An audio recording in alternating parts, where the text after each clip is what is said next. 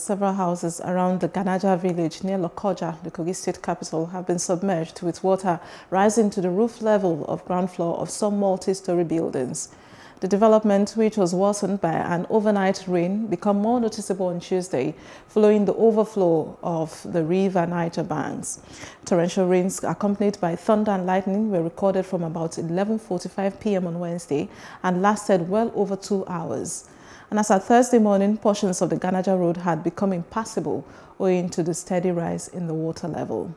Vehicle owners, particularly those with business or office located after the Ganaja village roundabout and beyond, resorted to trekking through the backwaters of the 500 housing units to get to their destinations.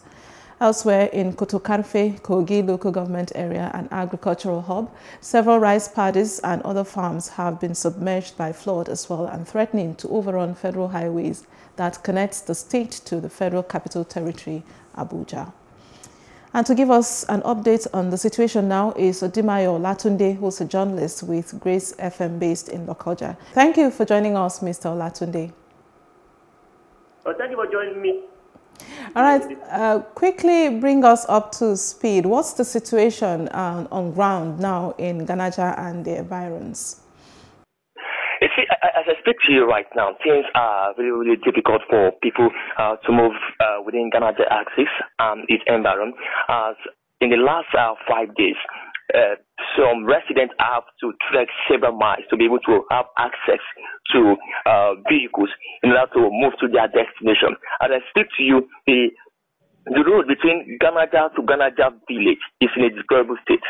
And several appeals have been made for the government to attend to that road, but it has always fallen into deaf ears. As I said earlier on, as at yesterday that I visited that place, only articulated vehicles could pass that road. Any small vehicle that passes the road will be stopped. I'm wondering, how are people coping with this description that you're giving us, and any word from the government as yet? As I said, the government on their own part, they have come out to say they will be giving some relief materials to those that have been affected with this flood. But we shouldn't forget what happened in 2012. Will I say it should have been an eye-opener for the government to see that subsequently they will at least address any issues of flood. But it seems that is not the case right now. But I must say this: before this flooding, the government on their own part have been warning countlessly, telling those that are in a flood-prone areas to evacuate themselves. But when I had an interview with some of them, they said, if we evacuate ourselves from where we are living, where are we going? The government didn't provide anything for us, so they are saying we should leave. So that is also another factor. You understand? So we are hoping that the government will intervene, because things are really, really becoming unbearable for the people. But those of them that are living in this flood-prone area, and those of them that are currently right now in Ganaja village. As I speak to you this morning, I got a call. As I speak to you, many vehicles have been stopped. It rained this morning now, and imagine, vehicles are compiled now in Ganaja village, no movement. They don't know their face right now. And as I said, the only way out is for the government to at least key into the project of the previous administration, led by Captain Idrisoda. In Ganaja village, there was a bypass what I tried to create. He has done the project to about 60 or 70%. What will stop the government from completing the project? And if they have completed that project would have linked Ganaja village to zone 8, from zone 8 to the express road. You understand? Then there will be free flow of movement. You understand?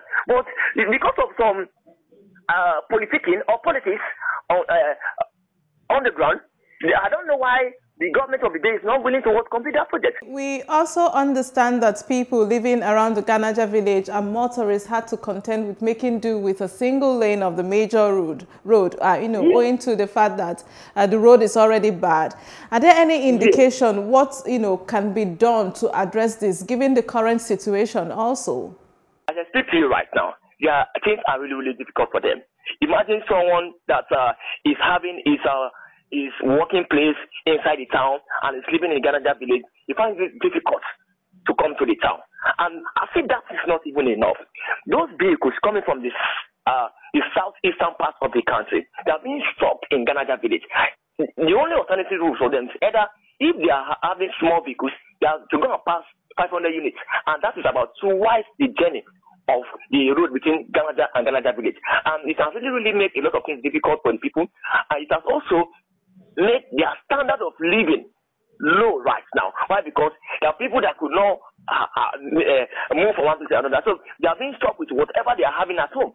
Understand? And you now see some youths, since they now flood has taken over the whole place, they start extorting money from those that are having articulated vehicles, directing them to move towards this direction so that their vehicles will not be stuck.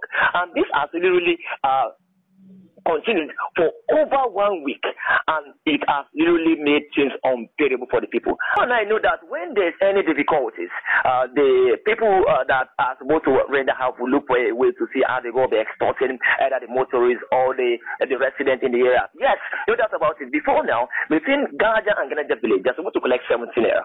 But right now, since there's flood, it's going to be very difficult for the tricycle to move from one place to another. So they tend to maneuver themselves so that they can at least convey their passengers to their various destinations. Yes, you are actually right. The prices of the transport fare has increased, and as I speak to you right now, those vehicles, those commercial vehicles that are operating within the state capital, they no longer come towards this axis. And I don't want us to just limit the flooding to Ganaja area alone. As I speak to you, Adankolo, there's a place called Adankolo here in Lokoja. It has been totally submerged with flood. That is not, I think that wasn't enough.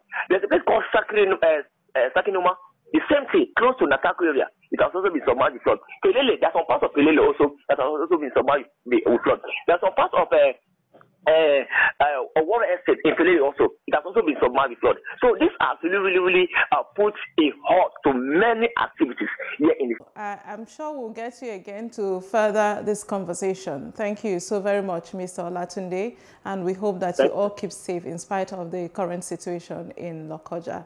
Thank you for your time. Thank you very much.